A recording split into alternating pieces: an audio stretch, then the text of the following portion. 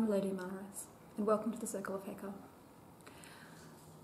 Okay, so this is a little bit of my take on a movie review, and the reason that I am doing this is because at the beginning of the year, one of my, let's call them students from an outer court, watched this movie and was quite disturbed and wanted to know what was going on with witchcraft at that time. Why was it so evil? Why was it so sinister?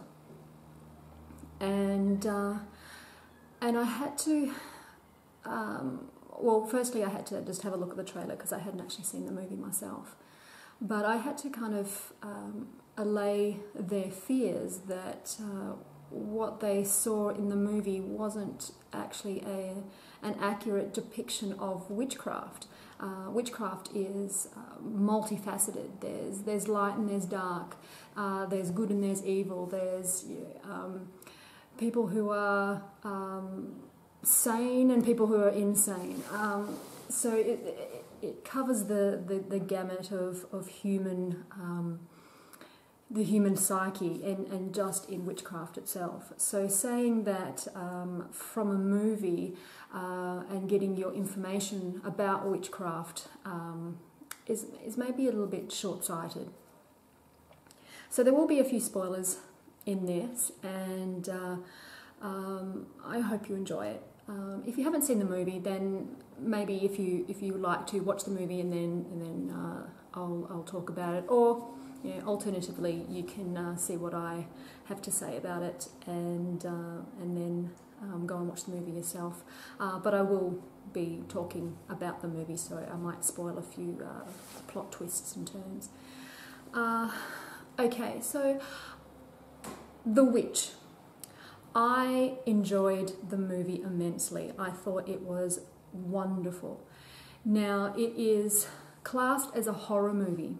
And if you are looking at the normal horror movies that we have these days, it's not that type of movie. It's not a The Conjuring. It's not what are these other ones? It's not The Human Centipede. It's not all of the movies that we have now, which are very much gore, large frights, and things that are to actually get a large amount of horror out of you, that horror energy. And this movie isn't like that. It's a slow burn. Now, it should give you a little bit of information about what the movie and how the pace of the movie is going to go, because it had rave reviews in the Sundance cinema. Now, Sundance cinema isn't mainstream cinema. It is more arty. It's more, off Broadway, maybe. If you understand my drift, it's not mainstream. So that means it's not going to go for the stereotypical ticking all the boxes as to what a horror movie is about. With that said, as I said, I loved the movie. I thought it was great.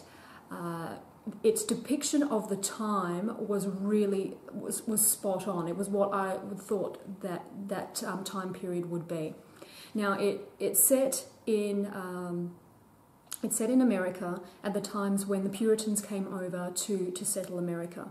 So it is that time where you have very, very religious people coming to a new land, coming to a almost hostile land, and trying to eke out a living and trying to survive more than anything else. Now, this family in question has been ostracized from their community because they believed that their community was not devout enough.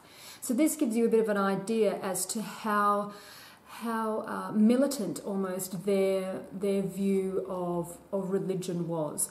They didn't believe that the rest of the community were good God-fearing Christians. So they left, found a spot, built a house, and started to raise a crop of corn, I think it was. Now, as I said, is a slow burn. So you get to understand these characters. You get to get into the psyche of these characters, and you see as the movie goes along how these characters interact with each other, and how their fear of the unknown, how their militant, I would call it militant, religion, or their militant idea of religion, doesn't fit with the area, doesn't fit with the time and everything. They're frightened of everything. They ask for forgiveness for the simple fact of living. Anything that's out of the ordinary is going to be seen as sinister. And when people are frightened, when people are in fear mode, then they are going to look to an outside source. They're going to look to an outer scapegoat. Now, as the movie progresses, you have one of the children goes missing. Now,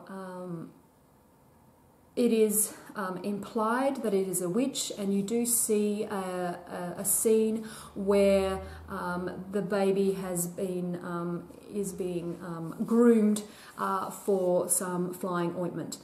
And this is the section that the person in question that was quite disturbed about the movie was talking about the most. And I had to remind them that, one, they were watching a horror movie. So the movie is designed to incite horror. Now, this is going to be in more of the dark, brooding kind of horror, not the quick slash and dice horror that is the mainstream. But it's still there to elicit the horror response. And there are documents and books of flying ointment being made by the fat of an unbaptized child. And so it is something that's documented. Whether that's actually true or not, or whether that's just a way of keeping people in line by saying, baptize your children, or the witches are going to use them for flying ointment. It's very hard to say. We weren't there when it was written, so we don't know if it's just a ploy to get people into the church, or whether it is an actual real recipe or a real thing. We do know that lots of recipes are written down in the vernacular, and a lot of things like eye of newt, tongue of dog, wool of bat, and the like are actually references to herbs, and they are indigenous names to certain herbs. So they're not actually, bat wool or a tongue of a dog or all of that sort of thing. Now, if you are a little bit deluded, then maybe you will see that as being that face value, and start to do some really, really sick and twisted things. But with that said, the movie is to incite horror. So in this case, it was bang on the money. So we have this new dynamic where the child is gone. We don't know what's happened to the child, and because the fear of the unknown is involved, there is the idea of that a witch took the child. And we also have the interplay between the father and the daughter. Now, the daughter is now coming into her womanhood. She is starting to blossom, and she's also a woman that's not really in her time. She's not plain. She isn't. She is quite willful for that time. She has a thought, and she's not really afraid to speak her mind. But it's not done in a way that we see now. It is done for the time. So she is starting to push her boundaries and assert her authority. And so there is that section where she's basically there to look after the children and almost to look after to everything while her mother is in mourning, and she's almost like a slave. And then when it comes to the point where they think that she may be an asset, then there's talk of taking her away for her to become a servant in someone else's house. Now, as we go along, there is also the element of the children, the small children, who basically have the run of the place, and also small children have flights of fancy. There is the times when they actually see the truth, but again, when you have a society that is fearful of everything, also you think that these people aren't getting really the right nutrition, so they are their brain is starved. They are probably eating food that is slightly contaminated. There's probably wheat or barley or corn that has some kind of ergot, a bit of fungus on it, and which means that they are going to see certain visions. They are going to have these episodes where strange things do happen to them, simply the fact because they're stoned. So all of this plays in, and you see how the movie progresses. And again, it is slow and plodding, but it really pulls you in. You've got to pay attention. You've got to be there. But it really brings you into that time, and it sees how a family can disintegrate. And through, as I said, again, fear of the unknown. Fear of the unknown is one of the biggest things that make people do some really horrendous things. And you see that played out now. So as I was watching the movie, I was thinking, well, if you replace the word witch with the word terrorist, it wouldn't be far off the mark as to the way people react and the way people are suspicious of everyone. There is the section where the protagonist, the young girl, she just to get her siblings out of the way, out of her hair, makes up a story that, yes, I'm the witch, I stole the baby, blah blah blah blah blah, just to get them and frighten them out of the way. But that's taken as reality and then used against her later on when something goes wrong. And you see the hysteria that comes about when people are, again, in fear. So for the time period, it was bang on. The way that they spoke, again, bang on. It really puts you into that mindset. The way it was filmed, the colours, it was shot really, really well. Really, really well, and again, I enjoyed it. And I do also enjoy the fact that it was quite ambiguous at the end, because all the way through, is it really these people's interaction with a real witch, or is it actually these people who have just descended into madness? And it never really, in my mind, it never really says specifically, yes, it was a witch, or yes, it wasn't.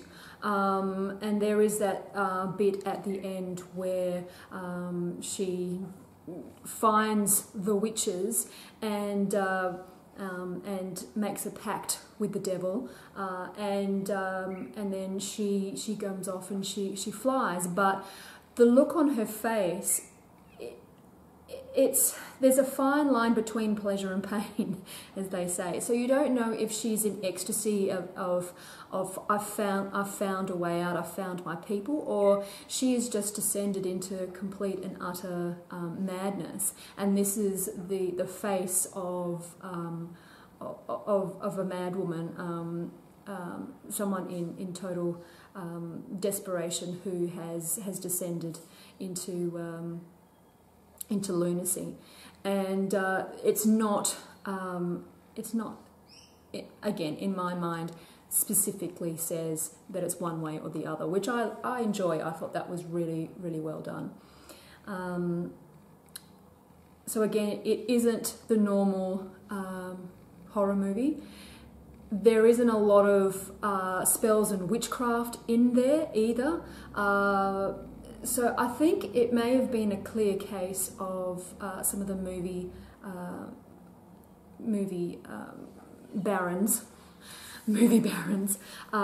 marketing this movie in a way to try and get some bums on seats, but it's not actually what the movie was about.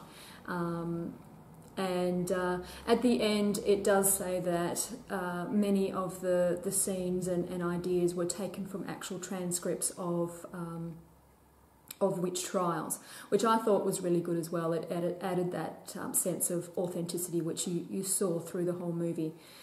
So again, I enjoyed the movie. I thought it was a wonderful movie, and I do recommend you go and see it. Or rent it, or whatever it is that, however it is that you will see it, download it, I don't know. So I do recommend that you see it, but I do recommend that you see it with the eye of, this is not a horror movie, this is not showing you about actual witchcraft, and even though it's based on actual transcripts, it's not a historical movie. It's not a documentary, it's not reality. It is a story based on real documents, if that makes any sense. So, so the takeaway here is, yes, horror movies are designed to incite horror. Don't get your information about a subject from a Hollywood movie. And go and see the movie. It's a wonderful exploration of the family dynamic descending into madness, all through fear. So yes, watch the movie The Witch. I recommend it. Merry meet, merry part, and merry meet again. Blessed be. You can see it. I'm not sure if you can see how it glitters. So you have that, and then you can just mix it around. And as you're mixing all of these herbs, you have the intent behind your magic, and you're mixing them around. Now you can also add